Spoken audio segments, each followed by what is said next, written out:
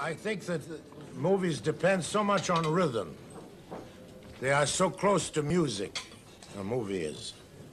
Closer to music than a drama of the theater.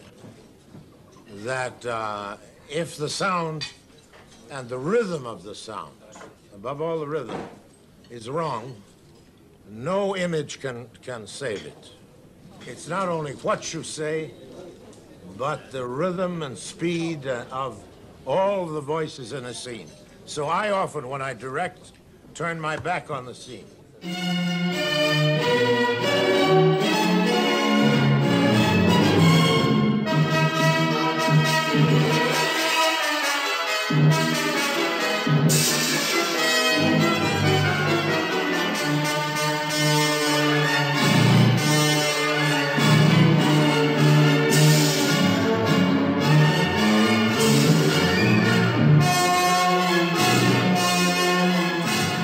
Welcome into Tales of Cinema, the podcast episode 7. It's alive! It's alive! It's alive! It's alive! Oh, in the name of God! Now I know what it feels like to be God! Today I've got a great adventure film as well as a great novel adaptation and a film that you can actually watch with your kids and have an intergenerational experience. I'm going to talk about the 1956 Moby Dick, directed by John Huston. Choose any path you please, and tend to one that carries you down to water. There's a magic in water that draws all men away from the land, leads them over the hills, down creeks and streams and rivers to the sea. The sea, where each man as in a mirror finds himself. So it was I duly arrived at the town of New Bedford. As usual, I'm going to talk a little bit about the director himself, John Huston. He was an American film director, screenwriter, and actor. He was born in 1906 and died in 1987. He first studied art and particularly painting at the Art Students League of Los Angeles, and he also went in Paris for a number of years. He had many different interests, including art, cinema, psychology, English and French literature, horseback riding. Opera, I believe, was something he liked a lot. Theatre was something he was also very interested in. So he was always fed by all those different influences and interests, which will give his films a very peculiar, unique look, because being a student of painting, being a painter himself, that's how he will approach most of his films, as paintings, in the way he will work with color, work with composition of the frames, and the editing. It's very much the work of a painter, filmmaker, we could say. As many filmmakers at the time, in the 30s, 40s in America, he started as being a screenwriter. He wrote a number of films, including High Sierra in 1941, directed by Raoul Walsh with Humphrey Bogart. He's most known for one of his first films with Humphrey Bogart, an adaptation of The Maltese Falcon. If you haven't seen that film, watch it, it's brilliant work. Once again, as many other American filmmakers in the 40s, John Huston served in the United States Army during World War II. He was specifically making films for the Army Signal Corps. What Hollywood and the American government wanted at that time was to have professional filmmakers with a unique view who could create propaganda films for the morale of their soldiers, basically. And John Huston will have a little twist on this. He made 3 excellent films during that time: Report from the Aleutians in 1943, The Battle of San Pietro 1945, and Let There Be Light, his most known, in 1946. And they were all, in one way or another, censored or banned or messed with by the army and the American government, because Huston was giving not a very bright side of of what he saw. He was involved into battles. He was shooting during battles, so he saw action, he saw combat, he saw terrible things, and that will have an effect on the rest of his career. After coming back to Hollywood, the first film he directed was The Treasure of Sierra Madre with Humphrey Bogart in 1948. It's a must-see if you haven't seen that, and then he will make a number of films considered amongst the greatest ever made. So Key Largo in '48. The African Queen in 1959, Beat the Devil in 1953, The Unforgiven in 1960, The Misfits, The Night of the Iguana, and The Man Who Would Be King. Those are just a few titles amongst the most known and the most renowned and the most loved films that he made as a director. So I mentioned before he has the sensibility of a painter more than anything else, and he was always referred to as a rebel, always talking about taboos and heavy subjects. I mean, just watch The Misfits and you will see all the themes that will become explored by the counterculture at the end of that decade. He was already on it with a film like The Misfits. As a filmmaker, was also fascinated by the human nature, by the losers. Often his films depict losers and how they get beaten by a system they think they understand, but eventually their own selfishness will destroy them, basically. Religion is central in his films as well, whether it's the blindness that you can have through religion, the narrow view of the world that you can have, or the freedom that it can also give you. We'll explore that, this paradox, what it means to be a religious person, what freedom means. He was fascinated, obviously, by war and the effects of war on the psychology of men and soldiers and people who lived, just civilians who lived through war. Colonialism is also a central theme, whether it's a film like The Man Who Would Be King, where it's the center of the story, or films like The African Queen, where it's more hidden, more subtle, but still there. So that's the kind of themes he was fascinated with, and we're going to see how Moby Dick fits into this, because Huston was also a huge literature fan and made a number of novel adaptations.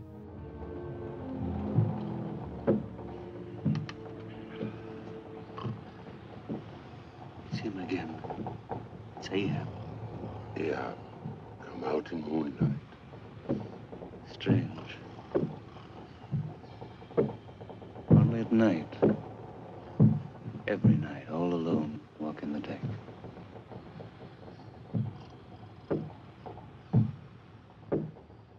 So let's start straight away with Moby Dick, released in 1956. It was co-written with the author Ray Bradbury.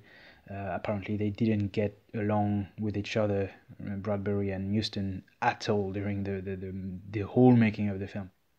The film stars Gregory Peck as Captain Ahab and Richard Basehart as Ishmael. There's also a cameo by Orson Welles as Father Maple, which will be a role taken by Gregory Peck himself at the end of the 90s in a miniseries about Moby Dick, another adaptation where Gregory Peck will switch his role to Father Maple. So first of all, like I said before, it's a great film that you can watch with your kids. I would say start around 6 years old. From that point, they're old enough to understand what's happening and to not be. I'll be honest with you. There's a couple of graphic scenes, but it's obviously fake. It's an old film, and from 6 years old, kids can make the difference between what's real and what's not, and be taken by the story, basically. So start with around 6, and you can have that intergenerational experience on a Saturday night or on a Sunday afternoon with your kids and maybe the grandparents, and have the whole family watching a great adventure film. It's an adventure film like we don't do them anymore. Very straightforward, grandiose, all shot on location with tons of extras in the opening sequences, actually shot on the sea for most part of it, well, except the battles with the whales. Obviously, it's made with miniatures in a tank, a water tank in a studio, but the rest is shot on the sea, and it makes the whole difference. As we said before, John Huston is a visual artist. He's a painter before all, so in the way he composes his frames, in the way he works with color, and in that regard, Moby Dick is a true gem. The work on the color, pay a really good attention to it. It's obvious that it's made by someone who has knowledge of painting, who has knowledge of visual art, who has knowledge of the composition of the frames. You have an artist behind. So that's also a good film to start showing what an artist is to kids, because you can feel there is someone behind the camera directing your look, directing what you should feel at which moment, and make you think, basically, because art should ask questions and not give answers. And Huston is a champion in that, always questioning things. For all the fans of the book out there, it's a good adaptation, but not a transposition. So there's always that issue that troubles me with adaptations, where people who adapt them and the audience as well tend to prefer somehow to see really faithful adaptations in terms of events, characters, and following closely the story and everything. They seem to want to see what they read, but on screen, the exact same thing on screen, which is, to my opinion, not interesting at all. It's not an adaptation. It's called a transposition if you do that, and to me that has little to no interest. The point of making an adaptation is to think about the essence of the work you are adapting, tackle the same similar themes, and have the main scenes of that original work in there. But all this has to be done through your personal view. That's what, to me, makes an interesting adaptation. Something different, something that you haven't seen or read before, but reminiscent in essence to the original work. And in that regard, once again, Moby Dick is really great, because it has everything you have in the book, the overall structure, the characters, the themes of madness, of religion, of that captain ready to lose all his men just to pursue one big whale. All this is in the book as well as in the film. But Huston, being an artist, being someone who thinks, incorporated all his obsessions and fascinations in there. So there's a bit more about the religious aspect, the mental state of Captain Ahab, and all that sort of things. So a good adaptation and not a transposition. That's something important. There she blows! Where away? How many? Starboard bow, Mr. Stubb! 2! No, 4 of them! What's that for, Ellen? 6! 7 of them! There's 3 dozen more of them! Look, Mr. Stubb! 100! Come down from there, the sun will bake your brains! In the name of God, Mr. Stubb! 100! 200 whales! Yes, of course, it's a little bit dated when it gets to the chasing scenes and the action scenes, because they were done with miniatures, and you obviously can tell it's a 1956 film after all. It was done 65 years ago. So as long as you accept to be fooled, because we're not fooled, whether we are adults or kids, we're not fooled. We can see it's miniatures, we can see it's a film, we can see it's all fiction. What's important is to accept to be fooled and to get in the story. And if you do, you will take out a lot of things out of this film. Regarding those action scenes, once again I have to warn you, a couple of them can be a little bit graphic. Although you see they are miniatures, there's a bit of blood, and yes, they are chasing and hunting whales, something that is forbidden now, something that we all agree is bad, is not something anyone should do. Whales should be protected, if all things. But what's important is the book was written in 1851 in a different society with different ideas, and the film reflects that as well. What I mean by that is those characters are doing a job They are hunting whales to make money, to give a comfortable living to their families and communities. Therefore, they do not see what they are doing wrong. They're not doing anything wrong, according to them, especially at that time where you had many, many more whales that we have now. So they don't see the wrong of what they're doing.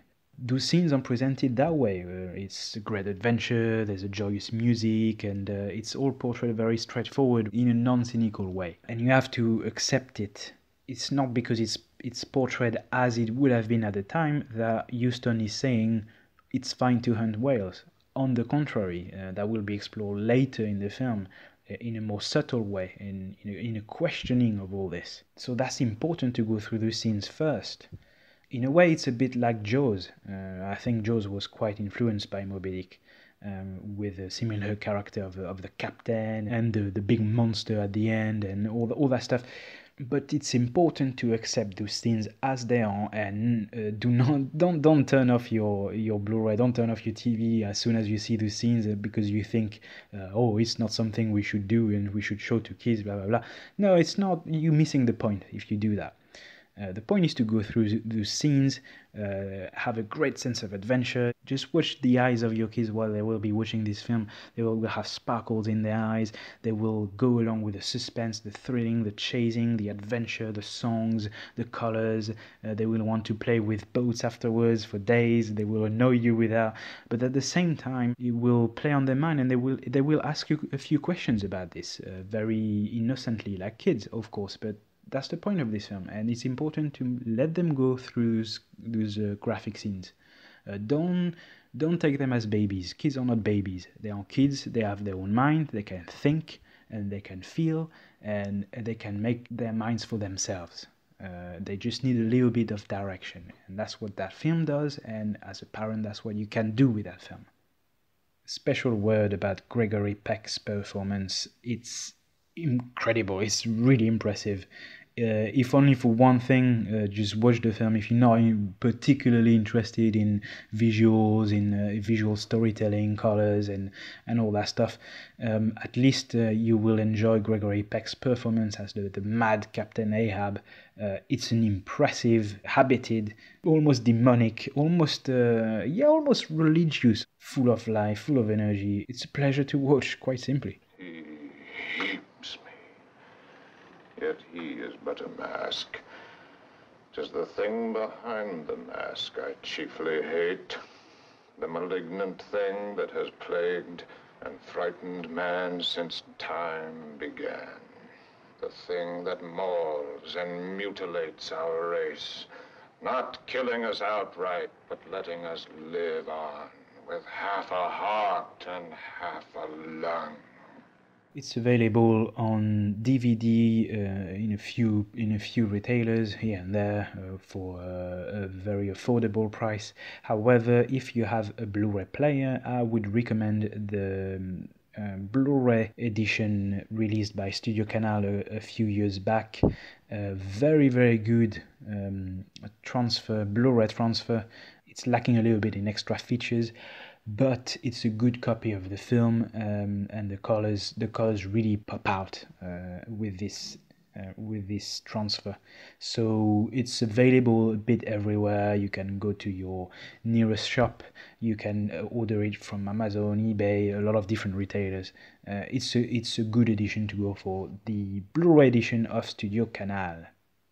Just to summarize a little bit, it's a great watch with your kids. Start around 6 years old. It's a great film to watch with the entire family. Watch it with your kids and with your own parents as well, if you can. That's a great film to watch with different generations and to share with each other, and then to talk about it and to let the kids have their own adventure through that film, to let them live it, and then come up with a few of their questions regarding what they saw as a visual art, as a visual storytelling, but also some of the themes of the film and the whole debate about the whale hunting and all that stuff. So it's a great watch with your kids. It's a great adventure film, an old school adventure film, like we don't do them anymore. It's a good adaptation and not a transposition. A good adaptation of the Herman Melville's Moby Dick novel. Gregory Peck is awesome, and it's a perfect example of John Huston's work as a visual artist. Great use of color, great framing, great editing, and full of the themes that obsessed John Huston throughout his life. So definitely a great watch next time it's pouring rain during a Sunday afternoon. Just get your whole family together, get some popcorn and drinks, and enjoy. Thank you very much for listening this podcast and staying up until the end. Give a like to the podcast, share it to everyone you think will find it interesting, share it to other parents, because it's a film a little bit forgotten, but I think it's a film that can make a strong impression on kids and maybe provoke vocations, who knows. So thank you for staying with me, and I will be back very soon. Goodbye, everybody. Pledge yourselves, heart, soul, body, life and lungs, as I pledge myself death to Moby Dick.